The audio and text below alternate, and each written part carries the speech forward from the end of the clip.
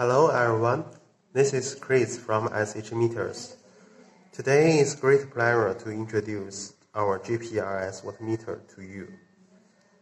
I have opened the cover of GPRS watt meter.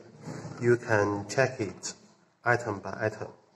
GPRS watt meter include the PCB board. Here you see, and the motor.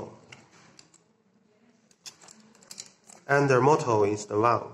Now it's open, so you can't see it. And the battery.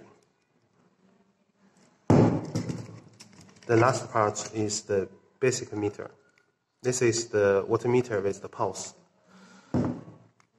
Well, let's introduce you item by item. The first one is the PCB board. The PCB board is the key of the whole GPRS watt meters. You see in the front there is the LCD screen. In the behind there is the GPRS model. You can insert the SIM card in it. You see, this is the SIM card. And the GPRS PCB board, they adopt from the US, from the Texas Instrument, because it's the key of the watt meter. So we have to adopt the best grade to achieve the watt meter could work and reading stably. This is the second part, the motor. The motor, we have adopted the 7-level gears, and they are 4 gears express